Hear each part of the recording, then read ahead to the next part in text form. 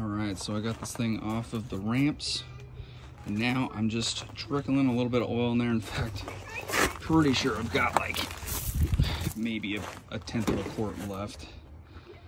I think you can, it'll focus. You can't even see anymore, right? But that's typically how this has been going. Every time I've changed the oil, it's usually about 4.8, something like that. But what I'm gonna do, I'm gonna pull out this dipstick. I'm gonna move this funnel out of the way here and show you what this dipstick looks like.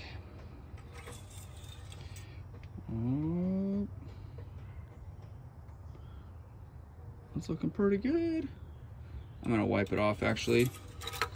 That's the best way to do this. I'm gonna set this phone down here for a second. In fact, maybe I can actually lean it up there.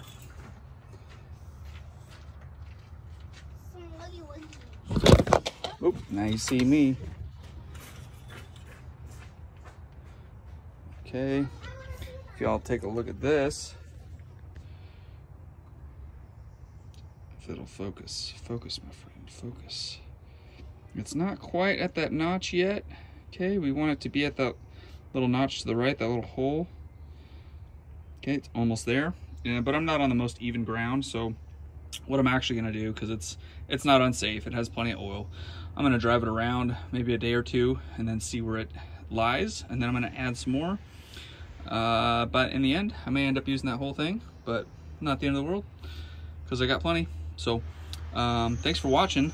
Just wanted to show you all it's very simple to change oil, especially if you got one of these fantastic Subaru vehicles, especially from the 90s. These things are built like a tank, and you can drive them even when you have a rear main seal leak. You can drive them for miles and miles and miles. I think I've driven this thing probably 60 or 70,000 since I've owned it.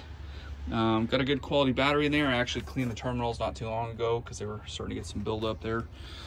And this is also a good time to check all your other fluids. You know, check your windshield wiper fluids, check your coolant, your radiator fluid, check your brake fluid, check your air filter, which I'll probably do here in a second, and power steering fluid right there. And go ahead and check your tires for good pressure and fill them up if you need to. But that's all I got. Basic oil change. You can do it on your own. You can save tons of money. I think you know, Jiffy Lube and those type of places nowadays are charging anywhere like $90 to over $100 for a simple oil change you could do by just buying some oil, getting a filter on your own for about probably 30, 35 bucks, depending on the deal they got going on for that week. And you can do it fairly quickly in probably about 30 minutes. If I wasn't filming this video, it'd probably be like 20 minutes. And that's it, folks.